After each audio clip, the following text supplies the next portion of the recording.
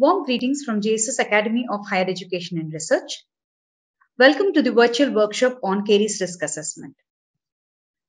I'll be talking on Caries Risk Assessment for infant and toddlers. As we all know, the early childhood caries is the presence of one or more decayed, missing, or filled tooth surfaces in any of the primary teeth of child under age 6. The prevalence of early childhood caries across the globe varies from less than 10% to more than 80 to 85%. The scenario is no different when it comes to in India. The recent systematic review on prevalence of early childhood caries in India stated that the overall prevalence is around 49.6% in India. When we check with each state, the prevalence is again more than 40%. So any disease with the prevalence of more than 40% disease needs to be taken seriously, and preventive measures need to be taken to combat that disease. To prevent the disease, the disease can be prevented under 3 steps, basically through the primary prevention, secondary, and the tertiary prevention. The ECC can be prevented at the initial level by the establishment of infant oral health care. The American Academy of Pediatric Dentistry recognizes the infant oral health as a foundation upon which the preventive education and dental care must be built to enhance the opportunity for the child to have a lifetime-free preventable oral diseases. So what do we do in infant oral health care? Basically, the American Academy of Pediatric Dentistry has given recommendation on implementation of infant oral health care. They have recommended the 7 recommendations, among which the first recommendation is advising the expectant or the new parents regarding the importance of their own oral health. The second recommendation is the establishment of dental home that includes a proper medical history, dental examination, risk assessment, and anticipatory guidance for the infants by 12 months of age. So I'm not going in detail with the other recommendations. What is risk assessment basically? So risk assessment is a tool which is research based, that is used to identify the risk factors that causes a disease. The risk assessment procedures used in medical practice have generally sufficient data to accurately quantitate a person's disease susceptibility and allow for the preventive measures. But in dentistry, they are limited and sufficiently validated data are not available to determine whether the child belongs to a high caries risk or not. However, there are various caries risk assessment tools as depicted in this table. However, only the 2 caries risk assessment tools, that is the karyogram and the camera, has been validated in the clinical trials and the clinical outcome studies. So basically, what does the caries risk assessment tools or caries risk assessment do? They fosters the treatment of the disease process instead of treating the outcome of the disease. For example, if we can do the caries risk assessment at the age of 1 year or 2 years, we can, and if there is a deep fissures, we can treat the deep fissures through the pit and fissure sealant or the fluoride treatment, rather than treating the disease once the caries has already established. The caries risk assessment also allows an understanding of the disease factors for a specific patients and aids in individualizing the preventive decisions. So this also helps in the individualized preventive decision making. It individualizes, selects, and determines the frequency of preventive and restorative treatment for a patient, anticipates caries progression or stabilization, and caries risk assessment also determines the different treatment plan options and tailors to the specific individualized self-management goal. So the caries risk assessment models currently involve the combination of the factors like diet, fluoride exposure, susceptible host, and microflora that interplay with the variety of social, cultural, and behavioral factors. So the most common caries risk factors which includes in the caries risk assessment are low salivary flow, visible plaque on the teeth, high frequency sugar consumption, presence of an appearance in the mouth, health challenges, socio-demographic factors, and karyogenic microflora. The Tininoff classified these risk factors into the risk factors based on the social or behavioral, risk factors based on the clinical, and protective factors. So the balance between these risk factors and the protective factors actually gives the idea that the child belongs to a high risk category or a low risk category. So under the risk factors of behavioral factors, it's basically the parent's lifetime poverty, the child's exposure to the snacks or the sugar containing snacks, and also the diet factors.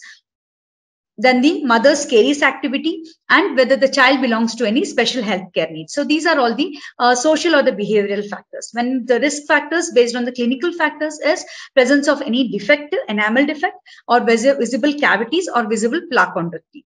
The protective factors are like the child is receiving the fluoridated drinking water, the child is brushing with the fluoridated toothpaste, and whether the child is receiving any professional fluoride treatment.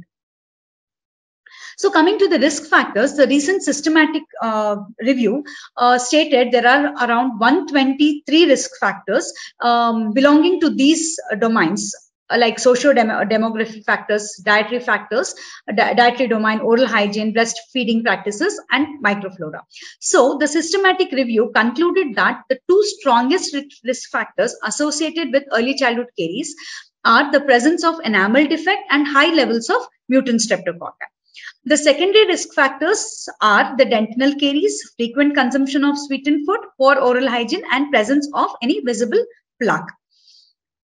So in next few slides, I'll be taking you through the different caries risk assessment forms that are available for basically for the children who are less than 6 years of age.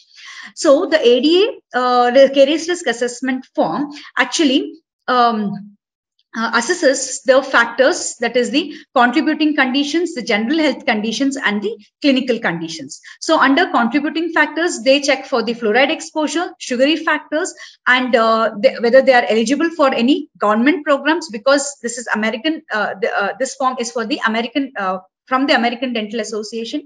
So they'll be eligible for a lot of government funded programs. That's why they have included this component in their caries risk form. And the next is the clinical conditions, like whether there is any cavitated lesions or any missing teeth or any visible plaque. So this is the caries risk assessment form given by ADA. So the next we will go to the CAMRA, that is the Caries Management by Risk Assessment. This is published in Canadian Journal.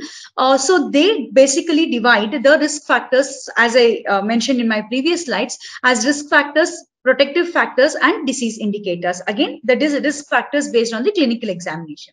As I said before, the risk factors based on the biological or predisposing factors, like mother is having any active lesions, whether the child is having bottle fed, then the child sleeps with the bottle or nighttime feeding. So all these factors are taken into consideration in the CAMRA. Again, the protective factors like fluoridated water, fluoridated toothpaste, then the child has received any professional fluoride treatment. So the balance between these two. So the clinician actually the ticks or the circles these factors. So the balance between these the protective factors and the risk factors gives the idea whether the child belongs to a high risk category or a low risk category. So this slide is again the modification of CAMRA, which is given in 2021. Again, here the modification is like the risk factors, that the biological risk factors, the protective factors, and the clinical examination and the disease indicators are again taken into the domain, and we need to like tick or score them in this form. Whereas in the previous form we used to tick whether it is yes or no. In the new form, in the new CAMRA, it is like you have to score them. Like if you check, for example, if we use the frequency of snacking, if it is more than 3 times daily, if the mother tells yes, then you have to just put a score of +2 here. Then at the end, you have to add the total score for the column, and the score is given based on, like if the total score is between -4 to -1, then the child belongs to the low risk category. That is, if there are protective factors and very few or no risk factors or no disease indicators are there for the child. If the total score is between 0 to +3, then the child belongs to a moderate caries risk. And if the score is anywhere between +4 to +13, then the child belongs to a high caries risk. And if it is between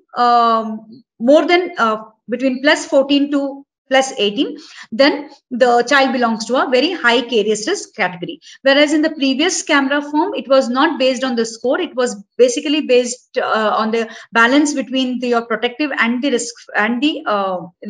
risk factors, protective factors and the risk factors. And there was only 3 categories, that is the low, moderate and high caries risk. Whereas the latest camera, which is given in 2021, they belong to a low risk, moderate risk, high and very high caries risk. So based on these caries risk, the self-management goals are being described to the patient.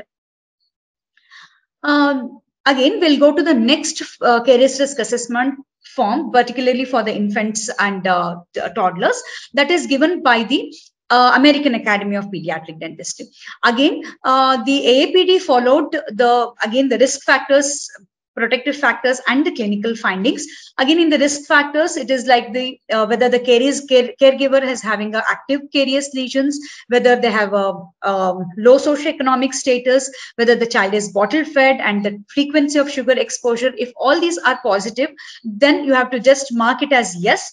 So if there is more yes, then they belong to the high risk category. More yes to the risk factor, then they belong to the high risk categories. Then if there are more yes to the protective factors, then they belong to a low risk category. Again, based on these answers, they are grouped as high, moderate and low caries risk. So again, this guideline has been modified and it's been revised in 2022. So again, they have adopted the camera domains and they have incorporated to the AAPD. So again, they have classified into risk factors, the behavioral, the risk factors, which is clinical, the protective factors and disease indicators. So based on if the risk factors, there are yes to more of the risk factors, then the child belongs to the high risk. And if the more yes to the protective factors, then the child belongs to the low risk category. So these are the caries risk assessment forms which are available particularly for the infants and the toddlers. Okay. There are certain limitations for the caries risk assessment. So the caries risk, the past caries experience is not particularly useful in young children because the caries lesions may be more important than the number of lesions. The low salivary flow is very difficult to measure and may not be relevant to the young children. The frequency of sugar consumption is hard to quantitate. The socio-demographic factors are just a proxy for the various exposures, and predictive ability of the various risk factors across the lifespan and how the risk changes with the age has not been determined. And genomic level risk factors may account for a substantial variation in the caries risk. So, however, the caries risk assessment forms and caries risk assessment are available for infant and toddlers. However, they are not complete. And also these risk assessment forms cannot be used at the community level, because if we go to the at the epidemiological level, if we have to do the study, because most of the caries risk assessment form, they evaluate the mutants levels of the mother or the mutants levels of the child. So if the mutants level are high in the child, they are categorized as the high caries risk, which cannot be done at the epidemiological level, like collecting the saliva and determining the mutants levels at the epidemiological level might be difficult. So to overcome this, there is a need to modify the caries risk assessment forms which are available to our needs and assess their validity and functionality. Also, these caries risk assessment, though they taken into consideration the enamel defects, they did not consider the contact areas of the primary dentition, which is more because the caries incidence is very high in the contact areas rather than the occlusal surfaces. So that also needs to be incorporated in the caries risk assessment form. So though there are a lot of shortcomings which needs to be addressed when we are developing a indigenous caries risk assessment form.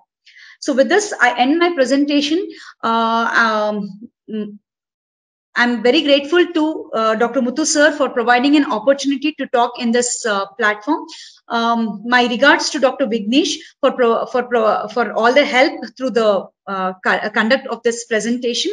And I also acknowledge my regards to my university, JSS Academy of Higher Education and Research, for providing all the facilities. Thank you so much.